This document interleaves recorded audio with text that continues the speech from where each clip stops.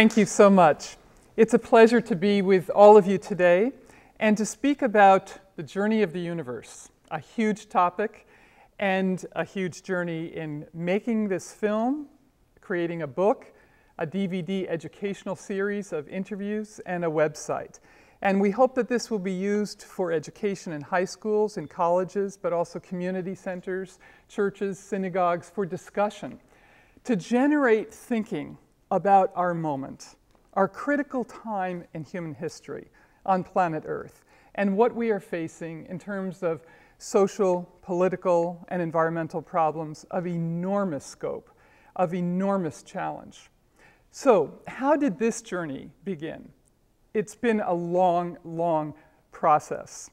But I'd like to tell you and take a step back of my journey and how it weaves with this journey. In the 60s, I was involved with civil rights, with the anti-Vietnam War protests. I was in college in Washington, D.C., and it was a tumultuous time. It was a difficult time of immense struggle, of immense uncertainty.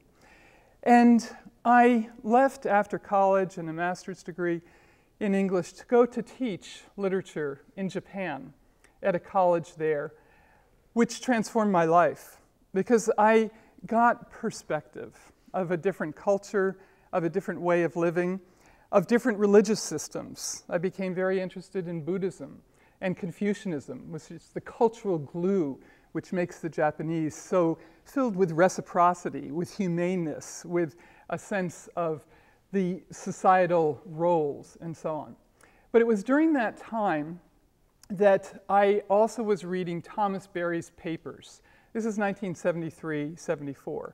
They weren't published, they were just mimeograph papers, and I was fascinated, intrigued by this person who had studied Western history and culture, and also Asian religions, culture, and literature. And he was putting together something of a cultural story that was stunning, vast, and deep. So I wrote him because I wanted to get a copy of his book on Buddhism. And to me, the miracle of my life is that he wrote back. And that letter, and subsequent letters I have saved over the years, began a long journey. So that after 2 years in Japan, when I returned, and I went to meet him in Riverdale, where he had a center for the study of world religions. This is just north of New York City on the Hudson River with the great tides coming in and out and the Palisades across these 50-million-year-old rock structures. A very powerful place that was, the Riverdale Center for Religious Research. And outside his window was a 400-year-old oak tree that he dedicated one of his books to, in fact. And I can remember this February day, bright, cold, brilliant, sun shining on that river, and walking into the sun porch, and there was Thomas Berry. It's one of those moments you remember everything about the day. But you also feel, as I felt, I'm meeting a great teacher. I'm meeting a wisdom keeper. And that meeting in 1975 led to all kinds of extraordinary things. I began to study with him in the History of Religions program at Fordham University that he had created, and he had hundreds of students who would come to Fordham because he knew and understood not just the texts and history of these traditions, but their spiritual import, why they had sustained people over time, why they had spoken to the sufferings of people, why they could help people manage death, why they contained stories that assisted people in navigating their own life. So he brought these traditions, Buddhism, Confucianism, Taoism, indigenous traditions, the religions of the West, Judaism, Christianity, and Islam. He had the whole scope of these traditions and a library of 10,000 books, many in the original languages. So this was a community that he created at Fordham and at the Riverdale Center, where we had lectures and discussions and brought people in over many years. And it was part of that great community of students. It was during that time that I met John Grimm, who turned out 3 years later in a marriage ceremony led by Thomas Berry, to be my husband. So, but meeting John was also one of these great moments in the journey, because I remember just the summer after meeting Thomas, I was there in the fall at Fordham and walked into a room where I was studying Sanskrit with one of the other professors. They sit down and we're doing our Sanskrit and reading the Bhagavad Gita and so on, and all of a sudden this door opens, the wind almost blows in, and there is John, long beard, cut off shorts, and he had been all through that summer walking in the Sawtooth Mountains of Idaho. This was John from the Midwest region, from North Dakota, salt of the earth, but filled with the love of nature, and also later to become a great scholar of indigenous peoples, and our journey continued in that direction too. So John, Thomas, and I began to work together, helping Thomas with his papers, editing his books over time. And what a great moment that was, all of those years at the Riverdale Center, every Saturday during the school year, having gatherings of people, having potluck dinners and so on, quite extraordinary. And into that mix, in 1982, came Brian Swim. That was another amazing moment, and when Thomas met Brian, who is a scientist, a cosmologist, if you will, Thomas said, I have met my Plato, meaning here is his dialogue partner, history of religions, the sciences, astronomy and physics, and biology and chemistry and so on, that Brian studied to bring together what was Thomas's great vision of a new story. So just as he had studied, and we studied with him, these stories of the world's religions, Thomas began to move not just within the bounds of cultural history, but also earth history. And why? And this is why he uses this term geologian, the study of the whole earth and its unfolding. But it wasn't just because he wanted to see these different periods of earth history. He wanted to create a sense of the story of the earth, what he would later call even the dream of the earth, that earth has a story that we can read. Just as geologists will read, especially in the western parts of the US and all over the planet, they'll read the stratification of rocks and stones to see that story and bring us into a sense of time, like Loren Eiseley did with his amazing book, The Immense Journey. So Thomas, in 1978, wrote a small piece called The New Story. And there he was saying, we need to bring together this unfolding story of the universe, that in 150 years, the sciences are giving us all the pieces of it, from the great flaring forth of the early universe to the emergence of galaxies and stars.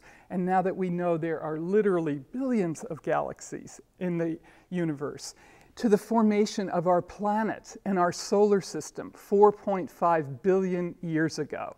What a journey.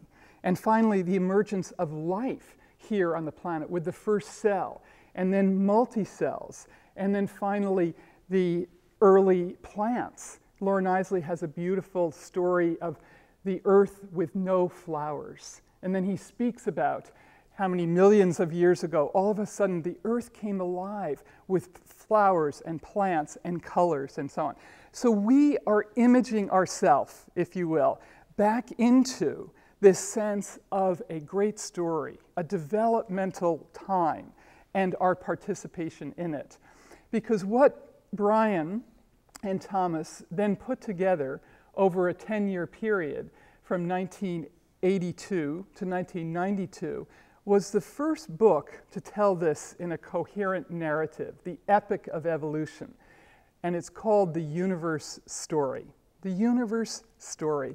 To say that we come from the burst of stars, that out of a supernova, all the elements of our body have emerged, and that the life forms, the carbon-based life on this planet, actually has been derived from the explosion of stars. So in this film, we are saying the stars are our ancestors. That's a new take, isn't it? That is what we're calling deep time.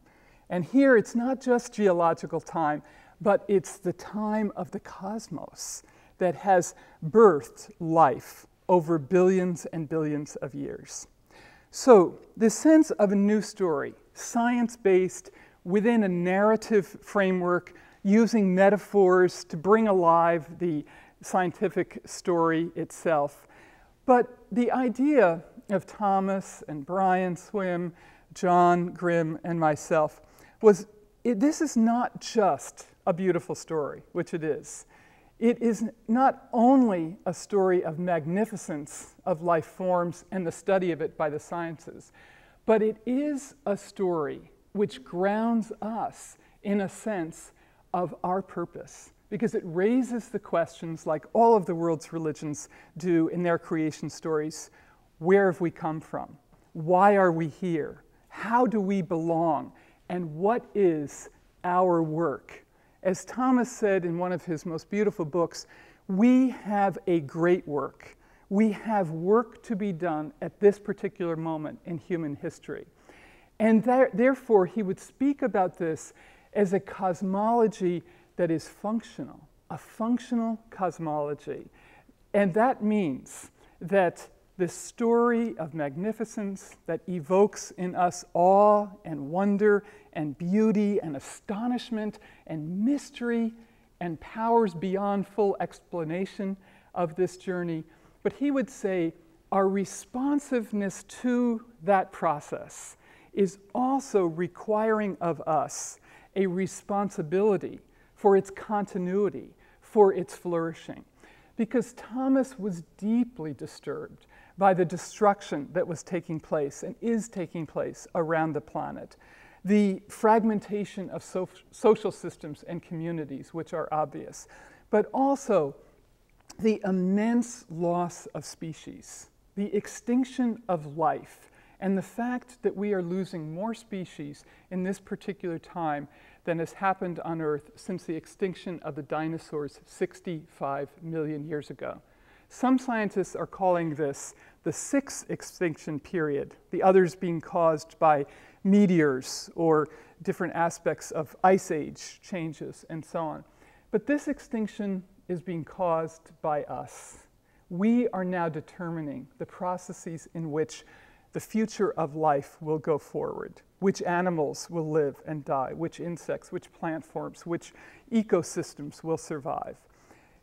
That is requiring of us, at this particular moment, new forms of economics, new forms of education, new forms of politics, new forms of religion, that are going to be aligned with these processes of evolution, these processes that have birthed life. And that is what this project is trying to move us toward. So once again, awakening in us that sensibility that we are part of and participating in the emergence of vast, complex systems of life, and that this arc of evolution has brought us from lesser complexity to greater complexity, from a sense of simple organisms to immensely complicated organisms, including ourselves as self-reflexive participants in a process. So it's not that we are dominating this process, but we need to, some people would say, steward it, which may be a bit managerial, but we need to learn how to participate in these processes. Now, in telling then this journey of the universe, in making this film, in writing a book, in interviewing scientists and environmentalists and others who are inspired by this perspective, we are suggesting that this particular framework, it's not the answer to all our problems, but it is a framework that has a possibility of overcoming difference, racial difference, tensions that divide us, and many African Americans, Native Americans have been deeply inspired by this process. It also has the possibility of showing us how we can build eco-cities, how we can help build green buildings that are in consonance with, as David Orr and other people have done, with these processes of nature. Therefore, this sense is, as I say, a functional cosmology. But let me bring it back to the deeper dimensions of this journey. And that is to say, why are we destroying ecosystems, nature? Why are we diminishing life? Certainly, there are unintended consequences of progress, of modernity, and so on. But one of the deeper senses here is that we see nature as objective. We see it as out there. We see it as something that we can use as resource. We can cut down forests. We can diminish fisheries. We can use things for our own good, including extractive oil, natural gas, and so on, despite the fact the Gulf is being destroyed, or even our groundwater is being destroyed by natural gas. So this is saying, in its heart, that nature is not just a resource. Nature is the source of life. Nature is something that has immense subjectivity, interiority, spiritual value, aesthetic value, not just economic value. Why is it that we seek the beauty of nature in oceans, in mountains, in river places? Why does it give us fulfillment and renewal? At this particular point in human history, it's not just renewable energies to replace fossil fuel. It's a renewable human energy that we seek. And as we are in resonance with these processes, as we understand our own huge history and embed ourselves in deep time, in geological time, in earth time, in cosmic time, we have the possibility of renewing the energies that in turn will renew the face of the earth. That is what this journey is about, a renewal of energies for the flourishing of life on planet Earth amidst an Earth community. Thank you very much.